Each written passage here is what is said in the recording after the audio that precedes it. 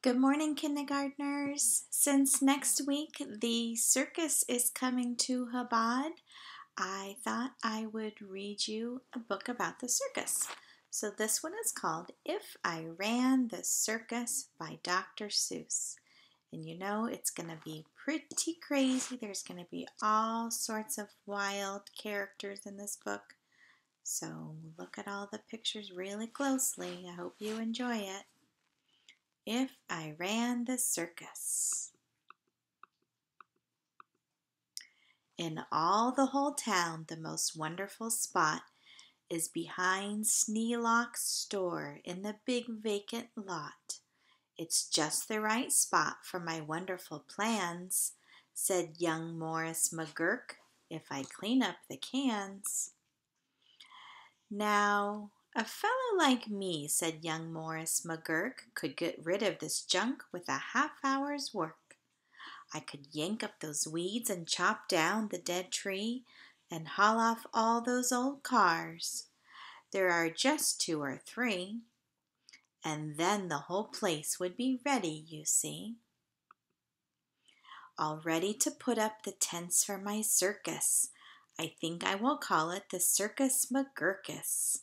The Circus McGurkus, the world's greatest show on the face of the earth or wherever you go. The Circus McGurkus, the cream of the cream. The Circus McGurkus, the circus supreme.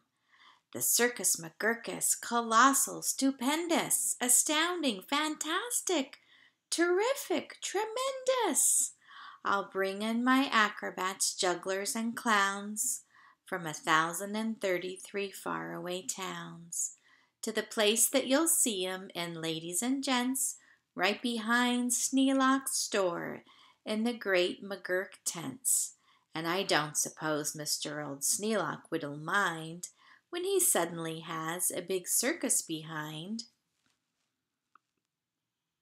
After all, Mr. Sneelock is one of my friends. He might even help out doing small odds and ends.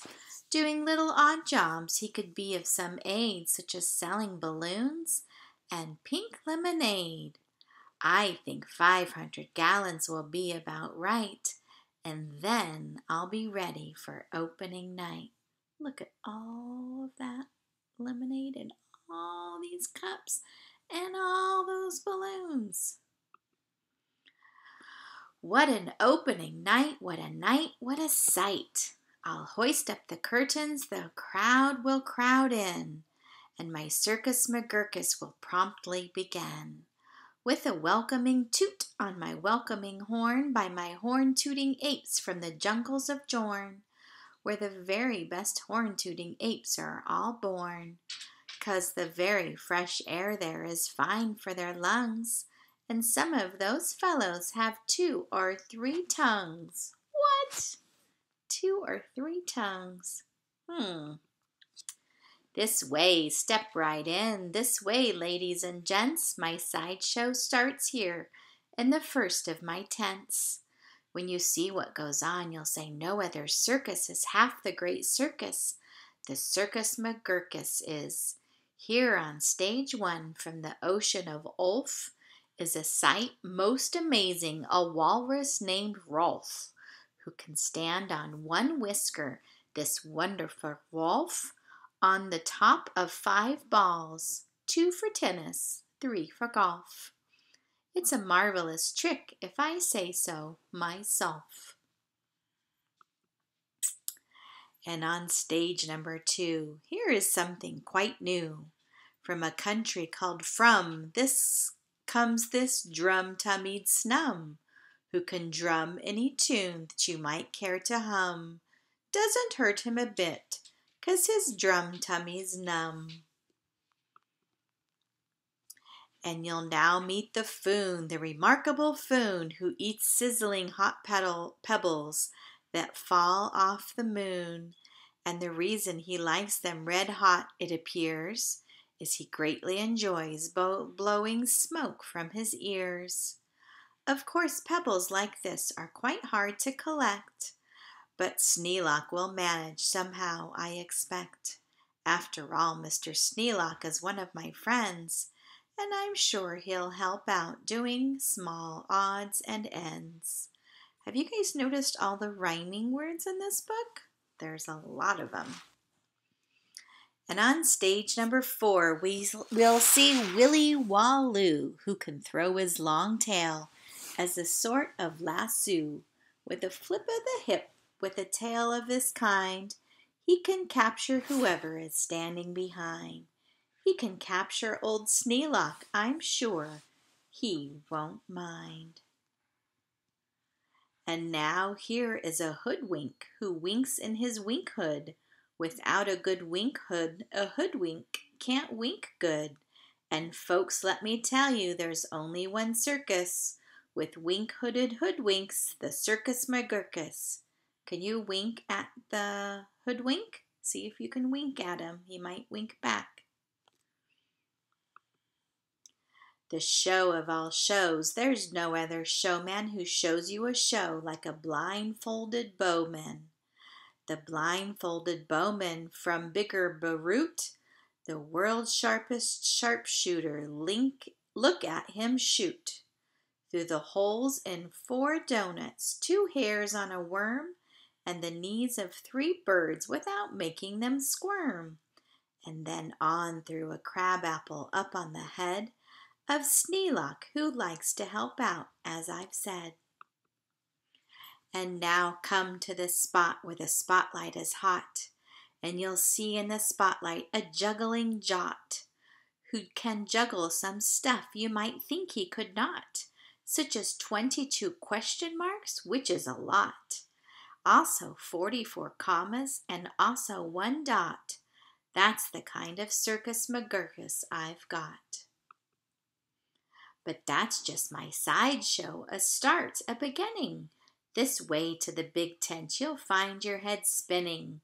Why, ladies and gentlemen, youngsters and oldsters, your head will quite likely spin right off your shoulders.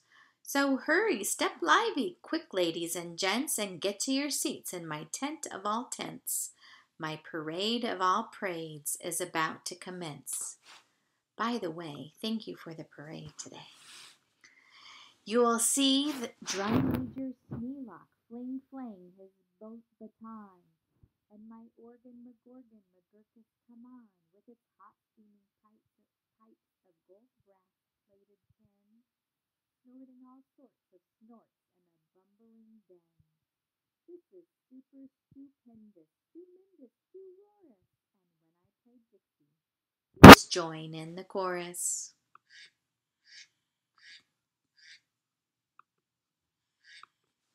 Then a fluff-muffled truffle will ride on a huffle, and next in the line a fine flummox will shuffle. The flummox will carry a lurch in a pail, and a fibble will carry the flummox's tail. Can you see all this going on? While on top of the flummox, the 3 harp twanging snarp will twang mighty twangs on their 3-snarper harp. While a bolster blows bloops on a 3-nozzled blueser, a nolster blows floops on a 1-nozzled noozer. And then comes a lion, who's partly a trout, then more stuff for 45 minutes about. That's a long parade. And then behind them, then while everyone stares, come to my to and fro marchers, who march in 5 layers. The fros march on 2s and the 2s march on fros. Don't know how they do it, but that's how it goes. And now comes an act of enormous enormance. No former performers performed this performance. This stunt is too grippingly, slippingly frightening. Down from the top of my tent like greased lightning, through pots full of lots of big sticklebush trees, slides a man, what a man, on his roller skate skis.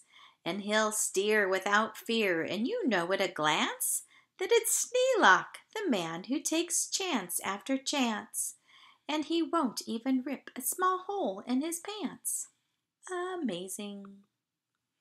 And now here in this cage is a beast most ferocious, who's known far and wide as the spotted atrocious, who growls, howls, and yowls the most blood-curdling sounds, and each tooth in his mouth weighs at least 60 pounds. That's more than you weigh.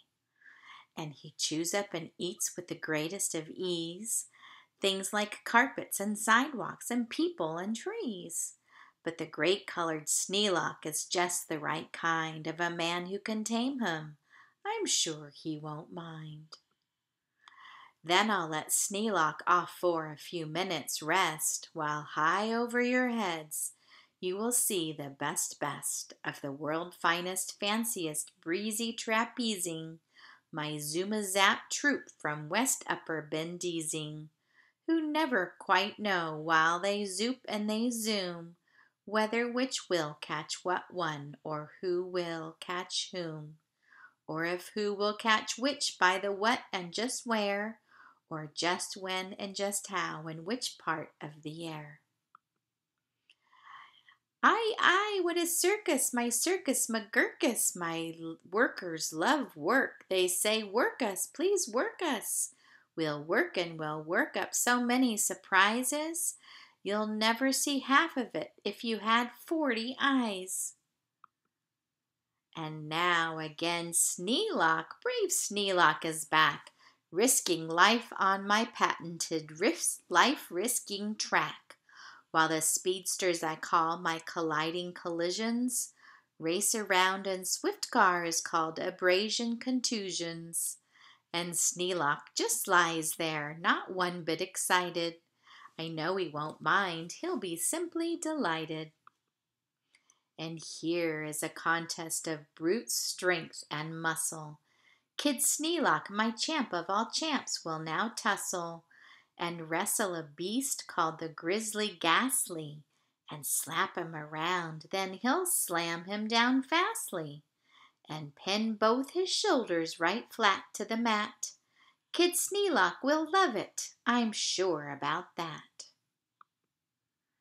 And while that goes on there, look at this go on here. Have you heard of my herd of through horns jumping deer? Every deer jumps through horns of another pell-mell, while his horns are jumped through at the same time as well, by a deer whose horns also are being through by another who's having his horns jump through too. Oh, this is crazy, which I'm sure Trainer Sneelock can train them to do. Then the whole tent will ring with hoorays and wild shouts when I wheel in my whales and they turn on their spouts. From my first whale number 1, with an aim that aims true, sprouts a spout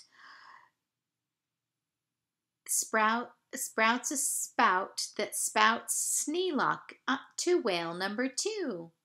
And then whale number 1 spouts his spout like a gun, and that spout spouts old Sneelock right back to whale 1.